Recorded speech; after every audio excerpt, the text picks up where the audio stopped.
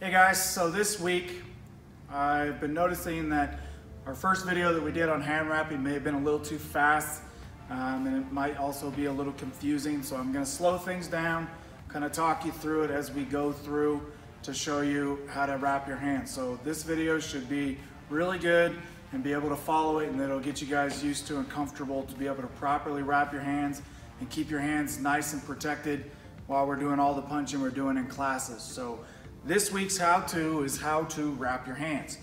So I'm going to start on my thumb and on the top of my hand. Okay, so I'm going across to my wrist. I'm going to go 1.5 on the wrist and go up to my knuckles. Now you see how my fingers are separated and spread wide open. You want to do that the entire time that you're wrapping your hand. That's going to help prevent from over tightening and cutting off circulation. So I want to keep that separated wide open.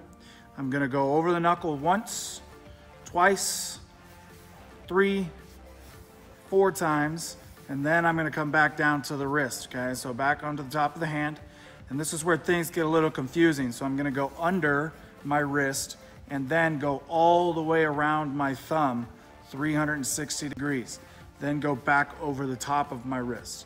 Okay, now I'm going to come behind my thumb and start going through my fingers, starting at the pinky, and you're just going to go one time through each finger. Okay, wrapping it right behind the thumb.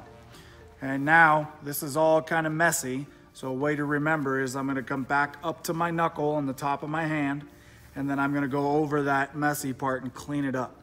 Okay, now I go down, under, and back up. That's going to create the X, which is going to tie everything together. And then I'm going to come back down and just finish off around my wrist.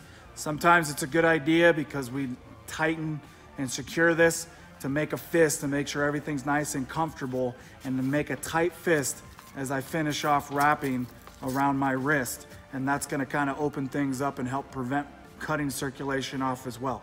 So you can see I have every area of my hand wrapped nice and securely.